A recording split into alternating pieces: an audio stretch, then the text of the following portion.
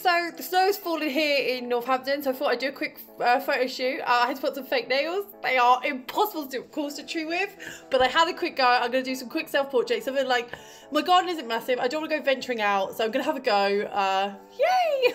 Scratch myself so much with it. This wig, if anyone's asking, is for the wig from my movie show, which is out soon. I think the premiere's already happened, but anyway, thank you for Susie, who did my amazing wig, so thank you. And this is from Shein, I think, and my lips are, haven't got a clue. Anyway, see you later. So you can see it's super snowy. Like, I've got the camera inside because I don't want to put it outside where my feet have been. I've got it set up. So this is the scene. Got the Nikon remote here. Fake nails, I'll go. Don't ever use these, they're awful. Step out there. I'm going to probably stand somewhere over here, do some jiggery paper Photoshop. I was going to do it that way, but I think there's going to be a lot to Photoshop out. But I'm going to try, just find the best positioning, because I don't want to leave too much snow trails, okay?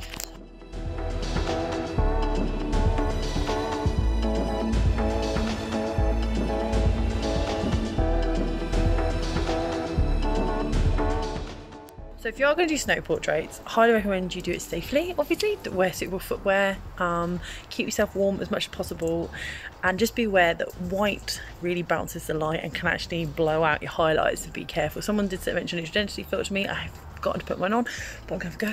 But it's snowing. Lovely. I've chosen black and red because kind of what I do a lot of my self-portraits in.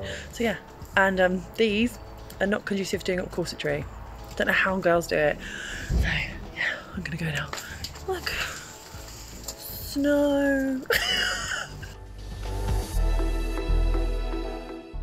I wanted to add to that self-portrait video because I just wasn't happy with the results that I did. So I've taped a background that I've got to my door here to shoot inside. Dressed myself up with a similar outfit, but this time just kind of kept it a little bit more simple styling. So it's going to be pretty much headshots. That's where we're going. So hopefully these I'll like more. But I'll be honest, I'm not that helpful.